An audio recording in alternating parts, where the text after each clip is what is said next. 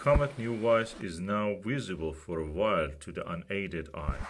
When it became visible to unaided eye, it was in the constellation Gemini. It already had a well-developed tail and a star-like head nucleus. Over a course of a few weeks, it developed another tail, a second one. The second one, which is blue in this picture, is a dust tail.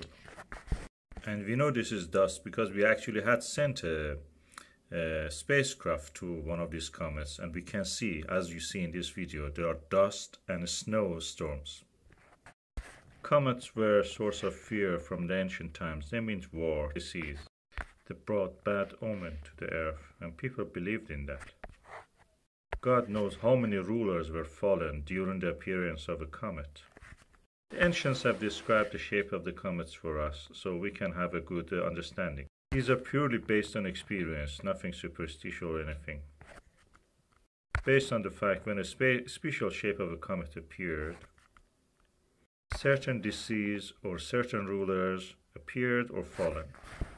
Again say, this is not superstition.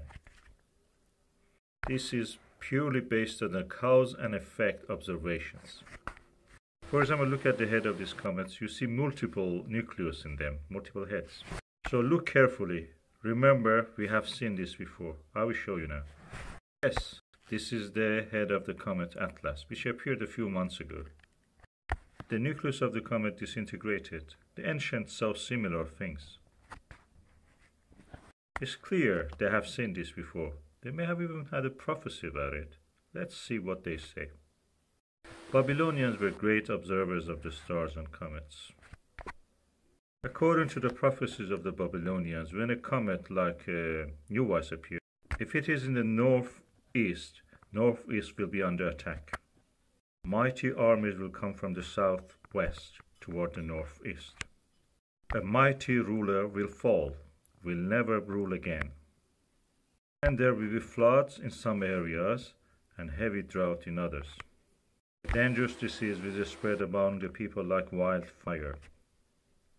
And there will be body counts every day around the world. In some places there will be duality of leadership, two rulers in one land. They will fight each other to death. And there will be a new world after that. But this comes at a great cost to humanity. And you and me probably will regret why we didn't buy that nuclear bunker.